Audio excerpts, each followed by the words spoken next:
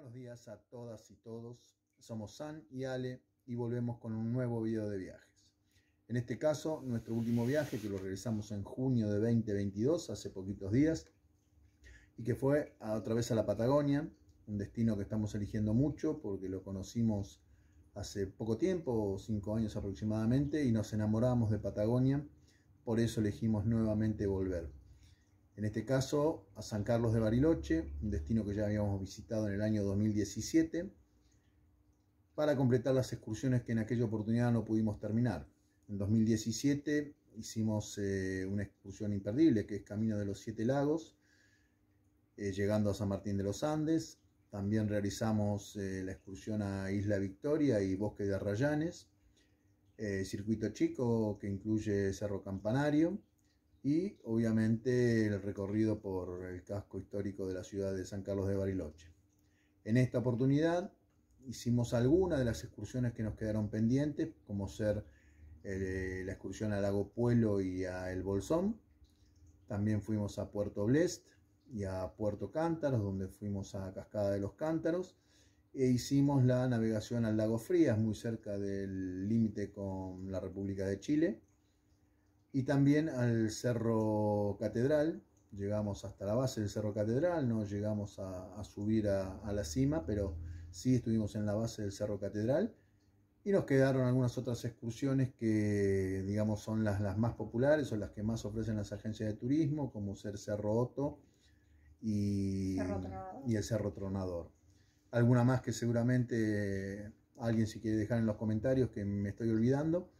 Pero esas son las excursiones más visitadas por los turistas. Además de contarles de qué trató el viaje, para quienes no hayan visitado nunca Bariloche, para que tengan una idea de qué lugares se pueden visitar y los costos de las excursiones. Hablamos de los costos en temporada baja.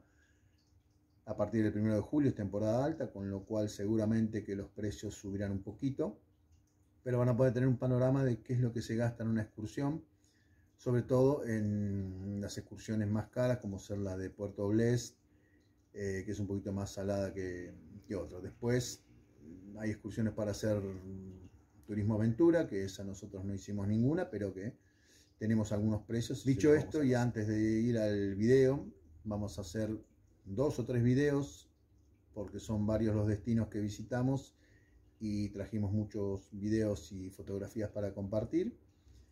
También queríamos contarle y presentarnos, porque hasta ahora todos los videos que nosotros subimos son de viajes que habíamos realizado previamente a la creación del canal. Por eso es que nunca han visto un video que nosotros desde el lugar estemos relatando, porque esos videos estaban creados para hacer recuerdos personales nuestros. Nunca fue una intención de subirlos a YouTube. Esa idea surgió a partir de la pandemia que se inició en 2020, y como mucha gente, al no poder viajar, entramos a YouTube a ver destinos para futuros viajes, y ahí fue cuando nos enganchamos con YouTube y empezamos a ver a gente que viaja por el mundo y principalmente por Argentina, y ahí surgió la idea de crear el canal y dar nuestra óptica sobre los lugares que se visitan y dejar nuestras recomendaciones para que gente que pueda viajar las pueda aprovechar. De esto se trata todo este video. Seguramente empezaremos con Bariloche, San Carlos Centro, y después iremos al resto de las excursiones. Les vamos a pasar todos los datos que le puedan ser útiles para quienes vayan ahora en vacaciones de invierno o en el periodo del año que quieran ir, porque es una ciudad y es un destino que es hermoso todo el año. Nosotros los conocimos únicamente en invierno, pero hemos visto videos y fotos de Bariloche en primavera y en otoño, y es un lugar hermoso que tiene una belleza distinta a la que se puede llegar a ver con Bariloche vestida de nieve. Así que les dejamos unos tips para que puedan aprovecharlos, y decirles que se pueden suscribir a nuestro canal si quieren, simplemente haciendo clic en el botón suscripción y activar la campanita de notificaciones para que cada vez que subamos un video les llegue la notificación y puedan participar de él. Pueden dejar comentarios. Nosotros estamos con los celulares todo el tiempo encima. Esos celulares que son los que usamos para filmar, no somos profesionales, no tenemos cámaras profesionales, somos simplemente una pareja de laburantes que anda por distintos destinos de nuestro hermoso país y queremos compartir esas experiencias. Desde ya le damos las gracias a quienes vieron este video y bueno, pasamos al video de San Carlos de Bariloche y los saludamos afectuosamente. Un abrazo a todos y todas. Nos vemos. ¿Tenés sueño? Todavía, falta poco. Son las 2:47 y tenemos vuelo a las 5:40. Faltan 3 horitas nada más. 3 horas.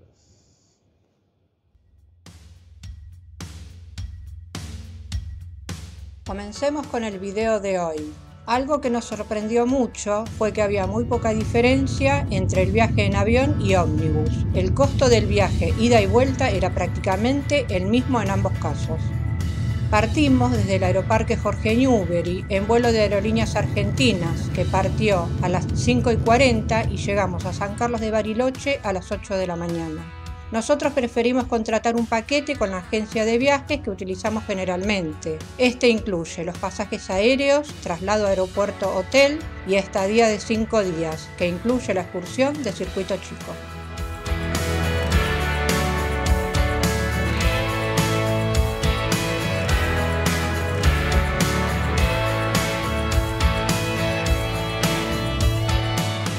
Nos alojamos en el Hotel Hampton, que está muy cerca del centro cívico, y allí tuvimos la primera buena noticia. El check-in era a las 15 horas, pero al ser temporada baja y haber disponibilidad, nos permitieron hacerlo a las 9, cosa que realmente agradecimos, ya que la ciudad nos recibió con una temperatura de 7 grados bajo cero. Nuestra habitación tenía vista al lago Nahuel, donde pudimos disfrutar del hermoso paisaje que nos ofrecía el cielo de Bariloche, tanto al amanecer como al atardecer.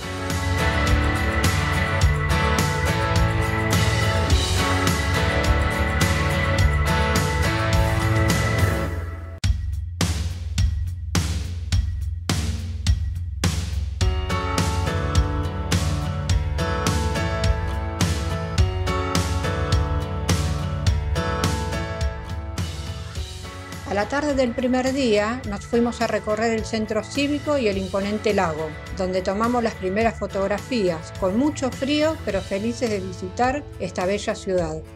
Al día siguiente comenzamos con las excursiones que fuimos planificando día a día. Nuestra primera elección fue una que incluía la visita a El Bolsón y Lago Puelo, donde también conocimos un ahumadero y criadero de truchas.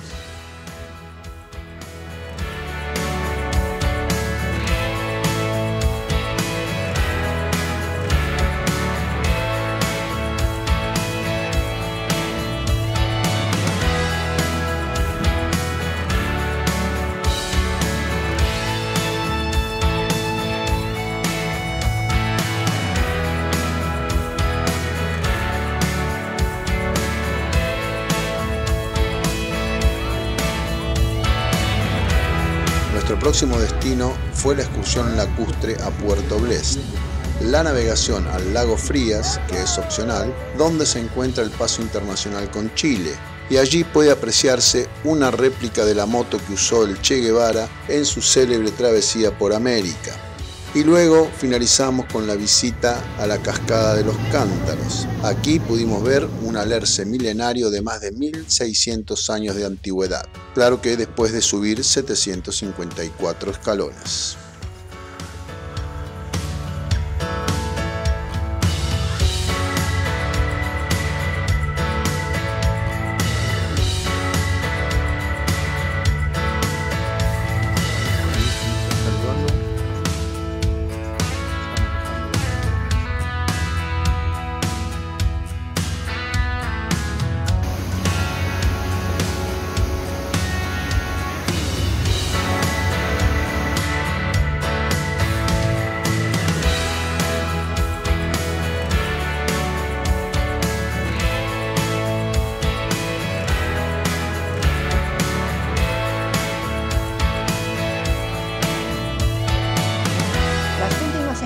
Que realizamos fueron el tradicional circuito chico, donde subimos a los miradores del Cerro Campanario, que tienen una de las vistas más espectaculares del mundo, para luego finalizar con la visita al Cerro Catedral, donde pudimos recorrer sin prisa los alrededores de este impactante lugar.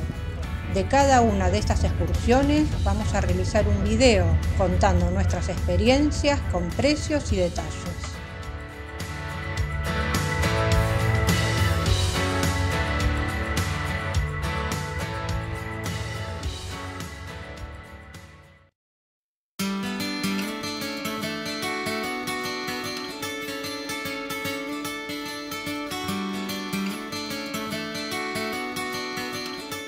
Esta ciudad tiene muchísimos lugares para recorrer y admirar, pero hay uno que es un ícono de Bariloche. Se trata del Centro Cívico, un imponente edificio que se alza frente al no menos imponente lago Nahuel Huapi. Este conjunto de edificios son obra del arquitecto Ernesto de Estrada y fue inaugurado el 17 de marzo de 1940. Están ubicados frente a la Plaza Seca en forma de herradura, mirando al norte hacia el lago Nahuel Huapi.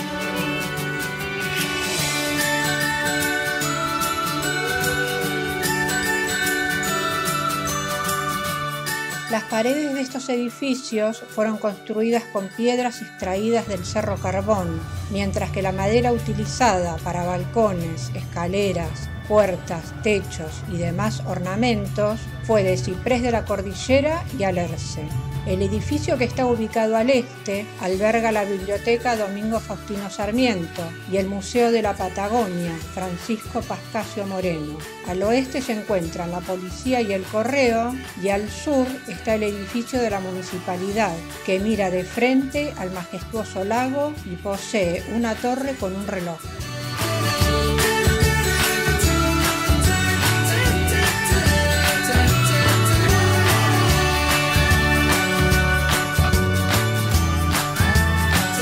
La plaza a la que rodea el centro cívico se llama Expedicionarios al Desierto y está totalmente cubierta por piedra laja.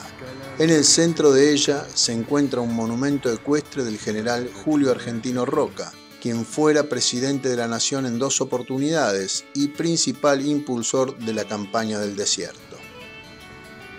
Sobre este existe un pedido de un grupo de personas que presentó una iniciativa para reubicarlo, ya que en el diseño original la plaza no poseía monumento alguno. Uno de los impulsores de esta petición ante el Consejo Municipal es el arquitecto Gonzalo de Estrada, hijo de Ernesto de Estrada, diseñador y constructor del Centro Cívico.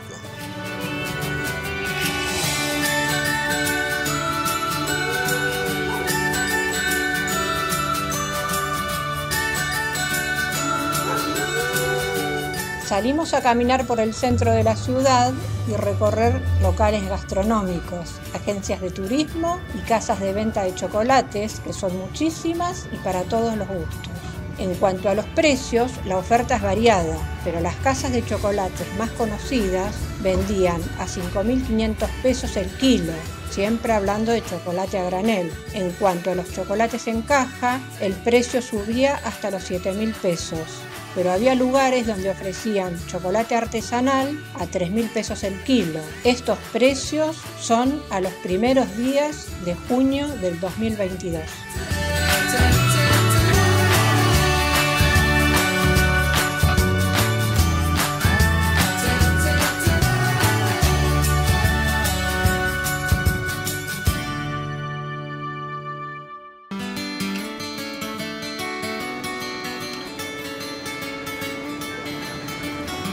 Solamente salimos a almorzar por el centro una vez, a una pizzería que queda a media cuadra de Avenida Mitre, donde pedimos una pizza chica combinada, más una cerveza roja y un agua saborizada sin postre, y pagamos 3.200 pesos, aunque había locales gastronómicos con precios más bajos. ¿Los duendes? Antes de emprender el regreso, hicimos una visita nocturna para mirar vidrieras y elegir regalos y souvenirs. Miramos y comparamos precios en casas de indumentaria deportiva y ropa de abrigo, donde notamos que los precios son levemente superiores a los de Ciudad de Buenos Aires.